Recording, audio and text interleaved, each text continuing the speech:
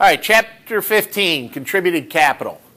So what this one is by now you know equity is, in the accounting equation, the total asset the company owns in order for them to do their business, less liabilities, what they owe to outside parties. All right? The stockholders' equity has primarily two separate categories in a classified balance sheet. They have the contributed capital, how much of this equity has been given to the corporation by its owners, by the shareholders. And then they have earned capital, and that is how much has the board of directors decided to leave in the business of total earnings. And earnings is not just made up of net income from the income statement, but it is also made up of that other comprehensive income category that we saw when we were talking about investments. Remember the unrealized gains and losses on available for sale securities? Doesn't go to the income statement like trading securities do and add to or subtract from net income. It only goes to the stockholders' equity section. So it's in this earned capital area. The other thing that you'll find in here is translations on foreign exchange, not transactions, but actual translations of subsidiaries goes into there. So, all right, so retained earnings is the prior balance of retained earnings plus net income minus any dividends that are returned to the shareholders. So any capital that has been returned to shareholders in the form of dividends.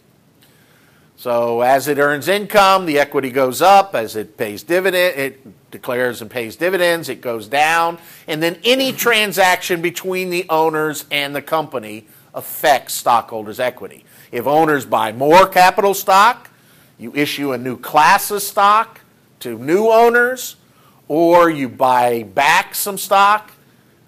Any kind of stock transactions between the owners and the company affects this category here. All right, so there's just a graph of it. Primarily, it's net income, revenues minus expenses, plus gains and losses. And then any type of dividends is the common effects of a simple capital style corporation. You know, somebody started a corporation by investing some seed money, and then there hasn't been any change for years and years and years other than to retained earnings. Okay, that's overwhelmingly the majority of corporate transactions. But you do need to know, and we'll talk primarily about this little square here, and that's share-based compensation. All right? Because that does affect the stockholders' equity section. Many companies, whether they're privately held or publicly traded, have share-based compensation. Many large corporations, publicly traded, Walmart and the likes, have shares available for purchase to employees. All right? And I'll caution you like I cautioned yesterday's class. You may get one of those offers someday. And you think, yes, I know this company. I believe in my employer. I'm going to buy some stock. Sometimes they will offer you very low interest loans in order to make those purchases. I've got a friend of mine that I used to work with, and he was working for a real estate investment trust up in Denver. At the time, they were the largest holder of real estate in the United States. They owned multifamily apartment complexes, they owned retail, both large malls and strip centers, and they owned warehouse space. They owned more of it than any other company. So they were really strong. So Finetto was his last name, jumped whole hog And he borrowed as much money as he could to buy that stock that they offered. And then the stock went down. And the problem with that is as the stock continued to go down, it was no longer a great place to work. But he couldn't quit. It was essentially indentured servitude from that point on. And we all thought this, you'd have to know Finetto. You'd have to know him. It was funny to the rest of us because he couldn't leave. Because to leave, he would have to pay off his loan first. And the stock wasn't worth enough to sell to pay off his loan. So, caution. And that's the same issue that happened with many, many employees of Enron, is that they were taking their retirement 401k contributions and investing them in Enron stock. And at the company's encouragement. And so when that whole house of cards collapsed, everybody lost everything. So just caution about the buying shares in your employer. Because maybe they're not telling you everything. Okay, so shareholders are the owners of the corporation. Owners of corporations, well, I'll get to that here in a second. Corporations do have higher tax rates in essence because they are subject to double taxation. What does that mean? How are corporations doubly taxed on earnings? From the shareholder point of view. Nobody knows? You've never heard this controversy? We talk about it all the time in the news because it is a... Correct. Dividends from corporations are taxable to the shareholders, to the individuals. And so they have to pay their individual marginal tax rate on any dividends received, but the corporations have already paid taxes on the net corporate earnings. And so there is a double taxation there that has been talked about for decades about how unfair it is, but we got to remember that taxation is primarily, tax policy is to get politicians reelected, not to raise money to finance a centralized government. That's a quote from Milton Friedman, who was one of my favorite economists. Yes, sir? Is there a tax bracket for corporations, or is it the 7.5 and 7.5? What's that? Is there a graduated tax for corporation? Yes. Yeah, there is tax brackets. I don't remember what it is. I think it starts at 15 and goes up to 33? 35 maybe? 35, yeah. Yeah. So, but I know nothing about taxes. I'm not here. I can barely do my own. So don't ask me those questions. All right. All right. Privately held corporations are owned by the government. Now, I'm not talking about closely held corporation. That's different. Closely held corporations are non-publicly traded. All right, which is technically referred to as an open corporation. Stocks are bought and sold on an open exchange. Closed corporations don't allow, these are privately held. So, and then we have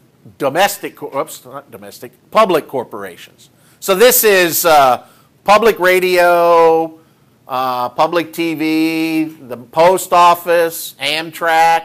These are all owned by the government. Okay? So you either have a publicly traded or a privately closely held corporation. So, and there are some very large ones. The most famous of one here recently within the last year is Dell is now a closed corporation. All right? Because they took that private. It's no longer publicly traded on the NASDAQ. Okay? So Michael Dell and a bunch of investment bankers took that off of the market for reasons that are still a mystery, but solves a lot of problems. All right, domestic corporations are only domestic in the state in which they were incorporated. So you know by now that their corporations are thus based upon individual states. So in order to incorporate, you take a charter up to the Secretary of State in the state in which you want to file and have a grant for this corporation, and then that allows you to establish that business in that form. Okay? So Starbucks is only a domestic corporation in the state of Washington. Walmart is only a domestic corporation in the state of Arkansas. So back to my favorite example of Dell, what's Dell a domestic corporation of? That's what you would believe, wouldn't it? It's Delaware. They incorporated it in Delaware. Delaware has very favorable tax laws at the state level. And so very, very often you will see corporations incorporated in Delaware. Probably the majority of U.S. corporations are incorporated there. Anytime they operate outside of that state, they're a foreign corporation. So Dell files a tax return, as does Starbucks and Walmart. They file returns. They don't call them tax returns. It's because we're not allowed to tax income in the state of Texas. It's against our Constitution. But they have something very similar. You know, if it walks like a duck, talks like a duck, it's a tax. It's very similar that you have to file, but it's not income tax here in the state of Texas. But you have a different form for foreign corporations. So Dell and Starbucks and Walmart all have to file that other form, because they're a foreign corporation as far as the state of Texas is concerned. So it's a legal entity. You take your charter or your articles of incorporation up there. They're not complicated. You could do it yourself in an afternoon. You walk up there, you pay your fee, you make sure that the name hasn't been taken, you file it, you walk away, go have lunch somewhere near the state capitol, come back in the afternoon, and they hand you your certificate. It's done. It's very simple to do. You don't need a bunch of attorneys involved. So what can a corporation do? Everything. You can take two corporations and put them together so they can sort of get married. You can take one corporation and split them out. They can get a divorce. They can be born. They can die. They can own property.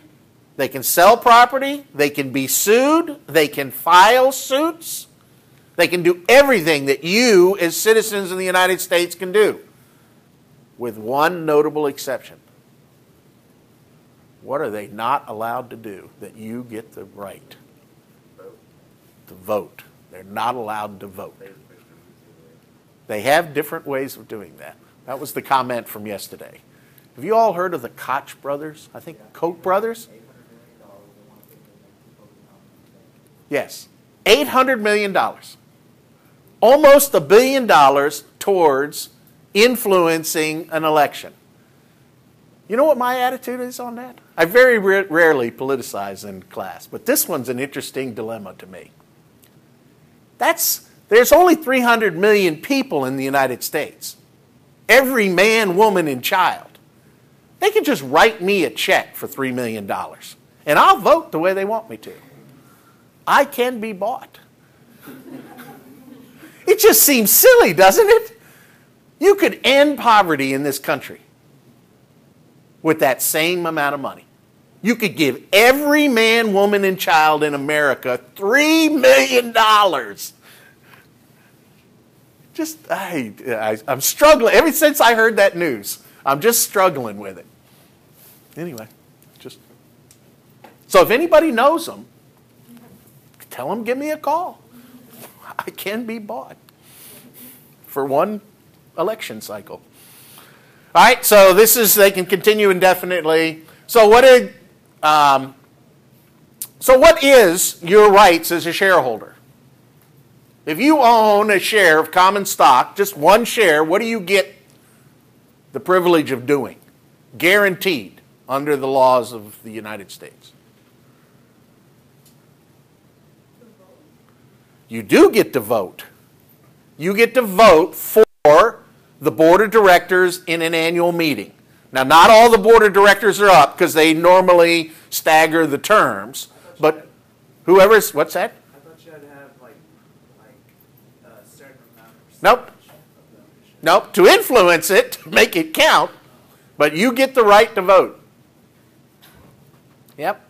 I get proxy statements, and I don't own much of Boeing stock, but I do get proxy statements asking for me to, swing my little blocks behind the whatever it is they're trying to do, which I never sign. But I can show up at their annual meeting, say, here I am. Here's my paltry little 1/1000% ownership, if I have that much. So you get the right. And then what does the board of directors do?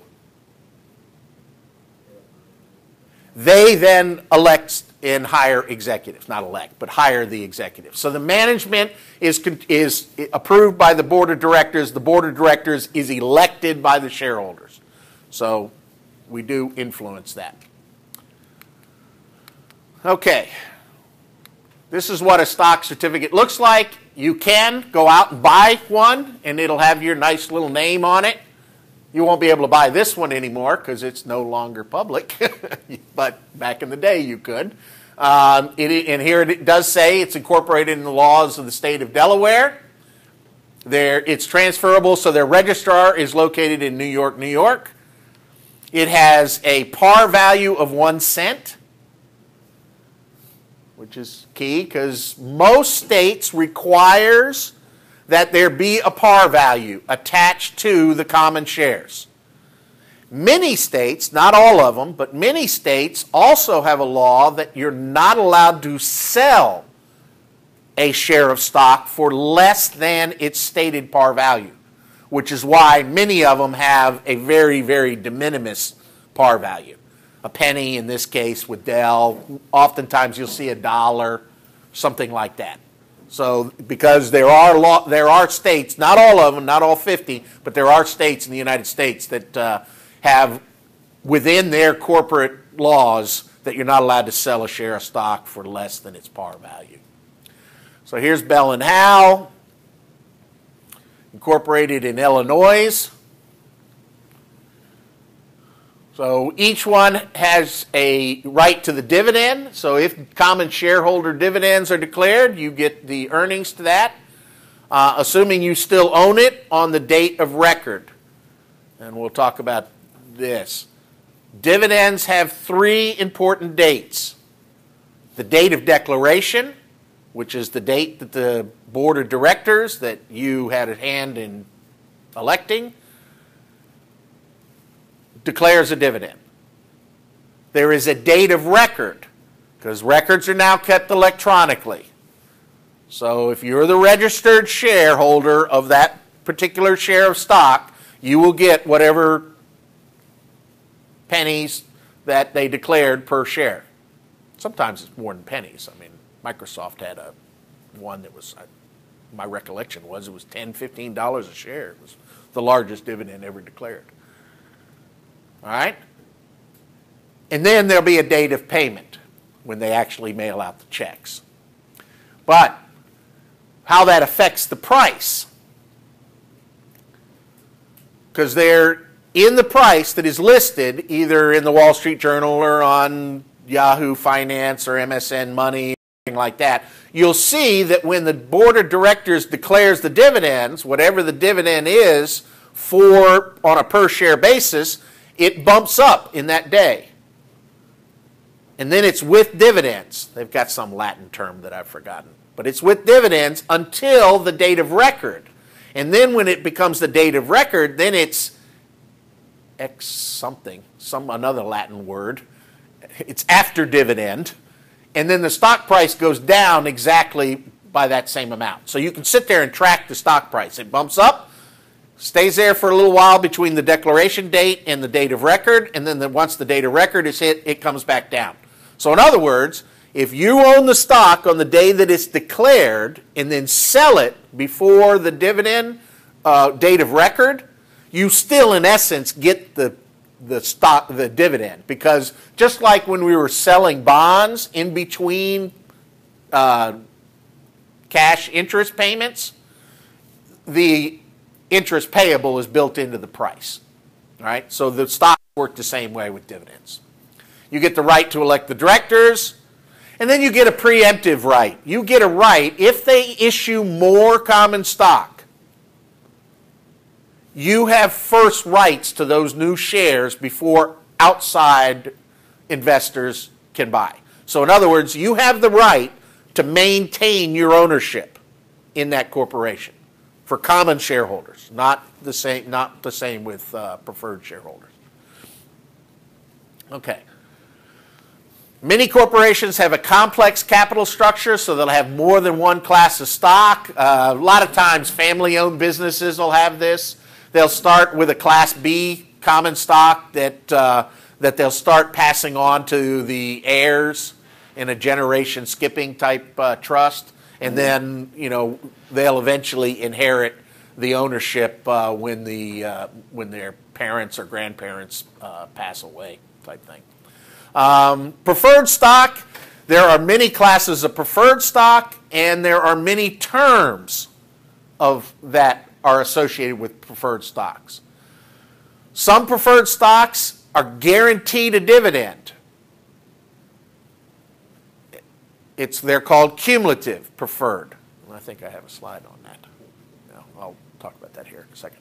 They're called cumulative. In other words, if there isn't any money to distribute dividends in 1 year and you own a cumulative preferred stock, then the next year when they do have the ability to declare a dividend, you will get not only this year's dividends but last year's that's in arrears.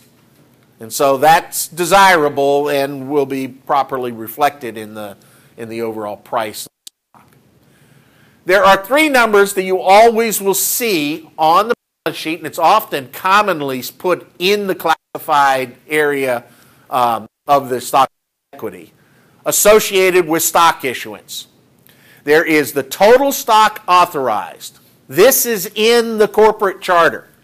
How much stock of Class A common can ever be issued? There's how many have actually been issued. So you might commonly see there's 1 million shares authorized, but only 500,000 has been issued, because that's all they've sold so far. And then how many are still outstanding? And the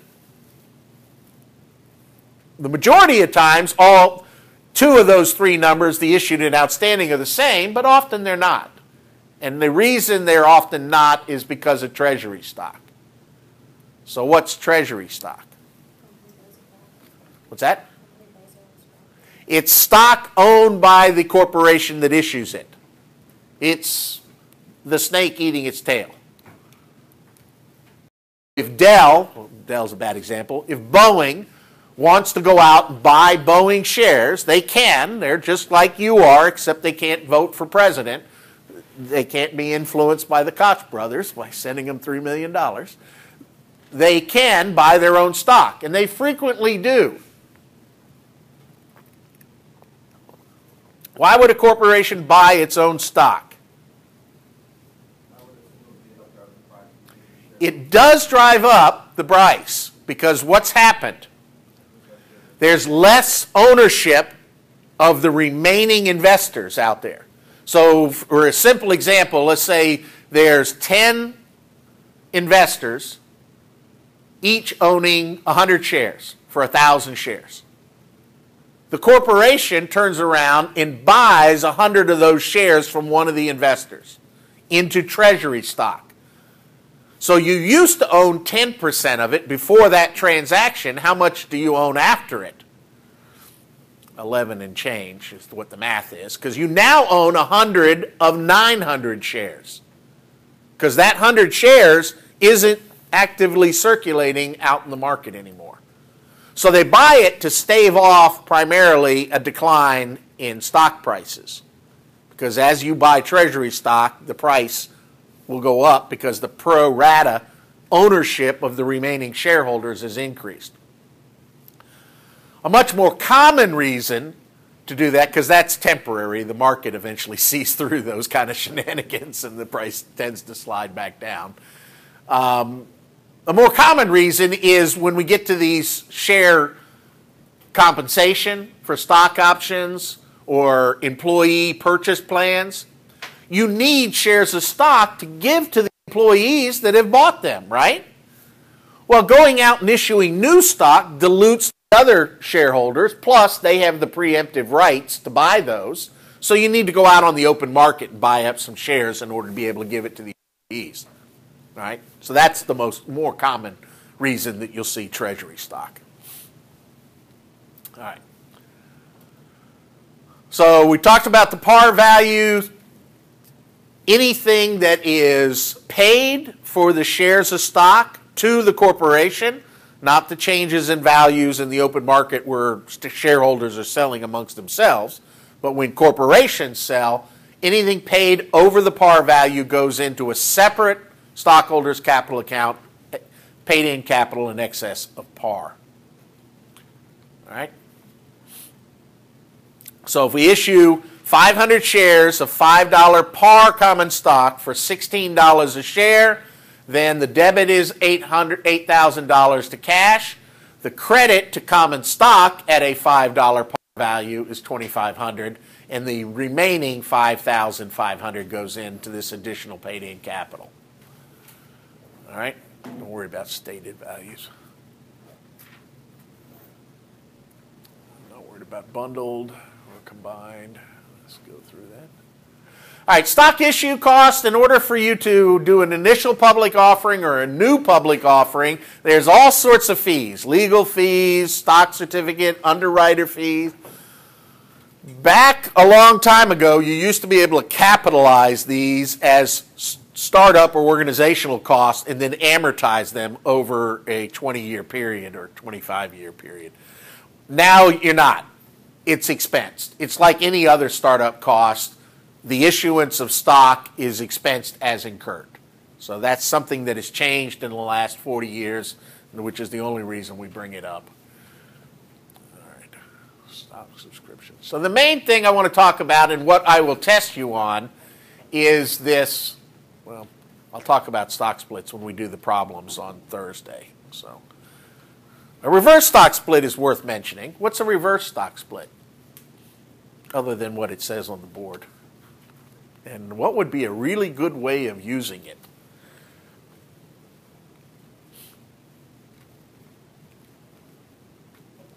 You know what a stock split is, right? 2-for-1 stock split is if you own 10 shares, when they declare that, now you own 20 shares.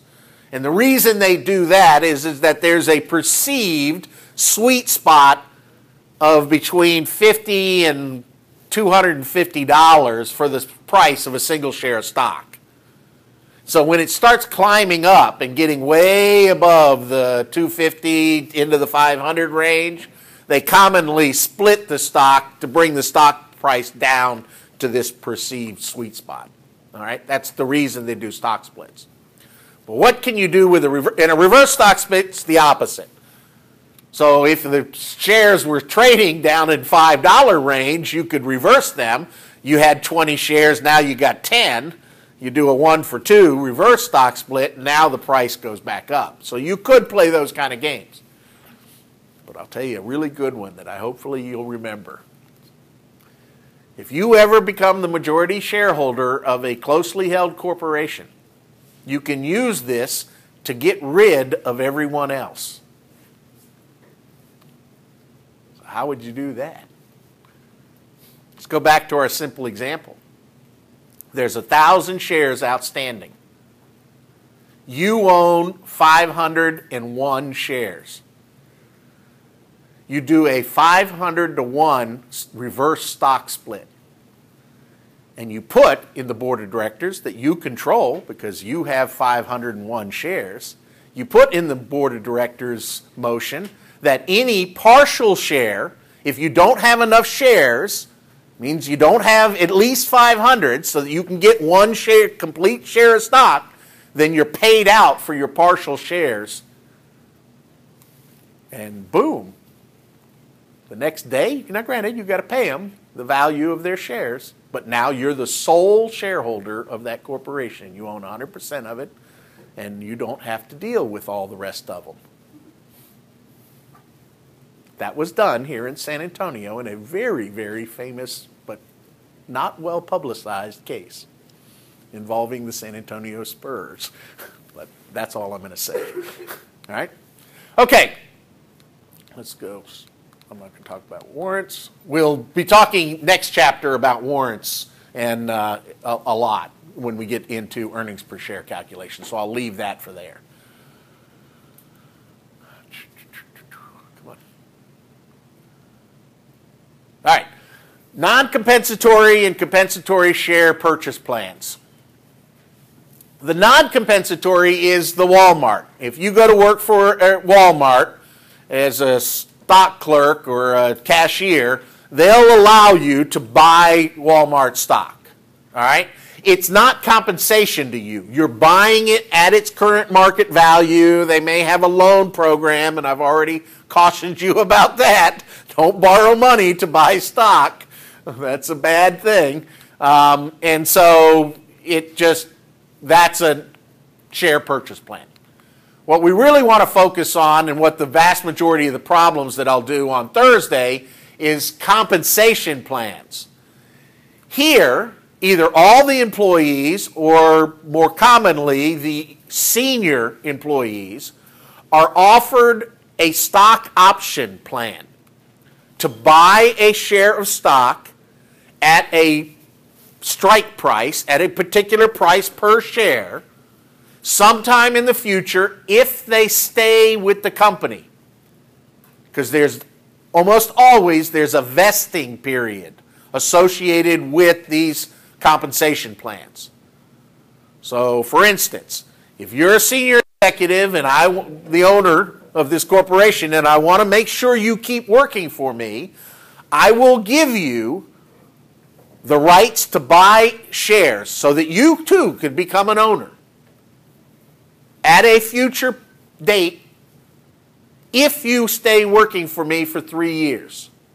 So at the end of the 3 years, you get the right to exercise these options. All right? Does everybody understand how this works? This is a very, very common way of compensating individuals with startups. Real common. Because startups aren't very cash rich. So when, Google and Facebook and all the rest of them first started opening up, they needed talent at the executive level, but they couldn't afford to pay them in cash like, the established corporations can. So they give them these compensated plans and say, okay, you come to work for me and you stay for 3 or 5 years, then you get this block of stock options that you can then buy in. And but when, because everybody that has ever been involved with a startup believes that it will eventually go public. We are all convinced of that. I've been involved in a number of them, not a one of which ever became public, which is why I work today. And I'm waiting for the Koch brothers to call me. Give me my $3 million. Okay? But that's a very common ploy. I've got lots and lots of worthless stock options over my career. So how do we account for it is the big question. So there's a grant date, the date that the board of directors decided to initiate this plan.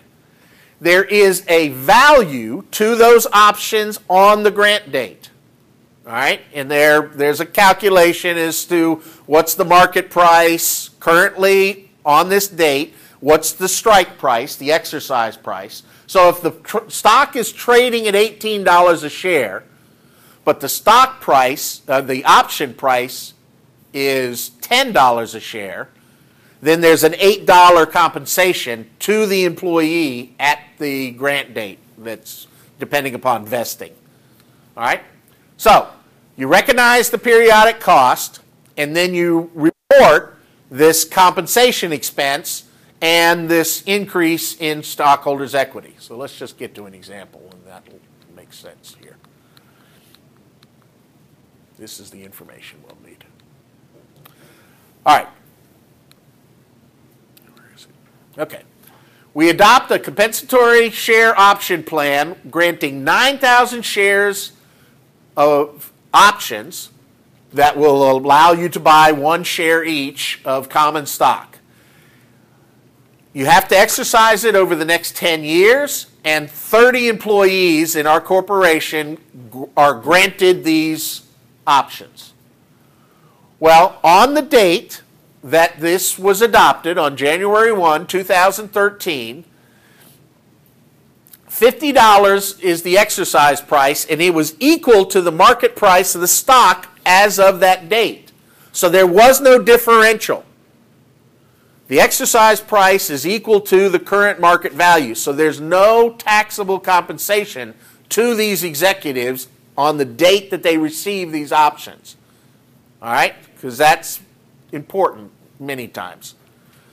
The options will vest at the end of the 3 years if the 30 selected employees are still employed by the company. They expect 10% of those, or 3 employees, to quit over that 3-year period.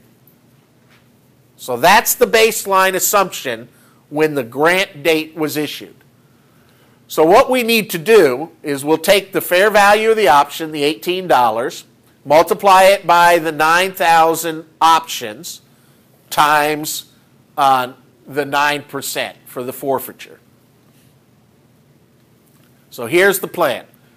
We estimate the total compensation cost to be $145,000. That's the $18 fair value times the 9,000 options times the expected retention of 90%. At the end of 2013, 1/3 of the vesting period has now expired. So that gives us a compensation expense of $48,600. So it's a debit, and I'll show you the debit and credit here. It's a debit to compensation expense and a credit to share-based compensation. And that's a stockholder's equity. So we're debiting an expense and crediting a stockholder's equity account. Then the next year, we have the same, there's no expectations of changes. Because the next year, what could happen is that rather than that 90% being retained, maybe by the end of year 2, when you're 2 out of the 3 years, you might have better information. You know, maybe 3 executives are already left, and we're expecting at least 1 or 2 more, in which case that number could and would commonly change. Right? And then at the end of it, the end of the 3 years, who's left standing? And each time you're calculating it now, 2/3 of the vesting period has gone by. Total compensation is worth $97,200. We've already taken and recognized $48,600, so that leaves us $48,600. And then at the end, we know how many executives out of the original 30 are still with the company. And so only 7,500 options actually vest, and they get, you subtract the 97 that you've already taken, and that gives you 37. So the entries are, oops, where's the entries?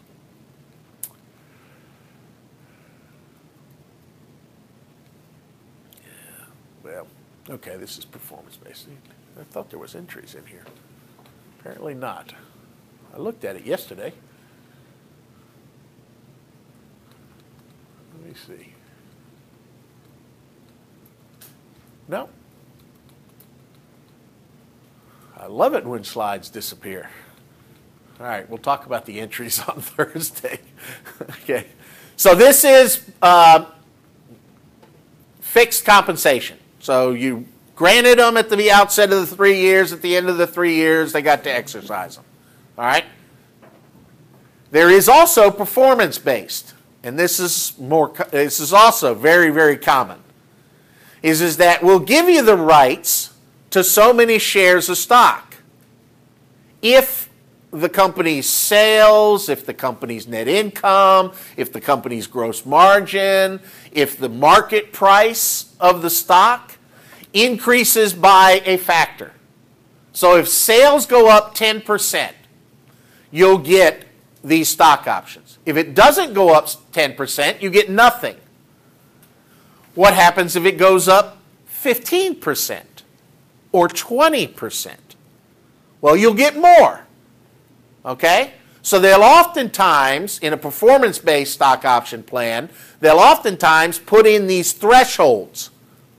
And the higher the performance, whatever the factor is, whether it's sales, gross margin, net income, earnings per share, whatever it is that the plan is designed around, if they meet a minimum threshold, they get so much. If they meet an intermediate threshold, they get more. And if they meet an almost unattainable threshold, they'll get even more. All right? So in this case, and for simplicity, an example here, because this is all we're going to do, and then we'll call it a day, is that same 3-year vesting period. It's got a $50 excise price. Current value of that option is $18. They will each get a minimum of 300 shares. However, let's see here. If the market price is increased by 5%, they'll get 100 shares. If it goes up 10%, they'll get 200 shares. And if it goes up 20%, they'll get all 300 shares that the plan allots. Okay? So, at the end of the 2015, it has in fact increased by more than 20%. But of the 30 employees, only 25 are left standing. So, at the end of the first year, we expected 200 options. We expected it only to go up 15% in price. So it was only going to get that intermediate reward when we first designed the plan. That was an estimate we made. We also expected that we were only going to lose 8% of the 30 employees. So you take the 200 options times the 30 employees times the retention rate times the fair value, we get a total expected compensation of $99,360. 1/3 of that is 33. Here's my option. Here's my entries. I told you I knew they were on there somewhere. Debit to compensation expense and a credit to paid-in capital from share options. All right, and this is whether it was a performance-based or just a plain compensatory plan. Then at the end of the second year, we revised the retention rate. We initially expected to only lose 8% of the 30 executives. Now we think we're going to lose 12% of them. All right? So same calculation. We also don't expect the share price to go up any more than the 15%. So 200 options, 30 employees times an 88% retention rate times. Now we expect $95,040. So two factors happen. One, the retention rate was adjusted. Okay? So 2/3 of that now, subtract out what we've already taken, and now we're going to debit compensation expense $30,240 and credit the same paid-in capital from share options. Then at the end of the plan, in fact, the price went up to where they each get all 300 shares. But we only have 25 out of the 30. So in reality, because 12% would have been, 3 employees, and in reality we lost 5. So even the 12% was too conservative. So now we have 25 employees times the 300 shares because the price has in fact gone up 20%, and so they get their full plan maximum, and that's 135,000. Subtract out the 63,360 that we've already taken, and in the last year you have $71,640. And then the next step is okay, what do you do when somebody actually buys this stock? And we'll do those entries because it's not in the slide pack. It's not in the PowerPoints. We'll do those entries on Thursday. All right? Crystal clear, right? It's just another chapter that we have to go over. This is all CPA exam prep. Because the chances of you having to account for this any time in your career, very, very minimal. All right? Any questions? All right.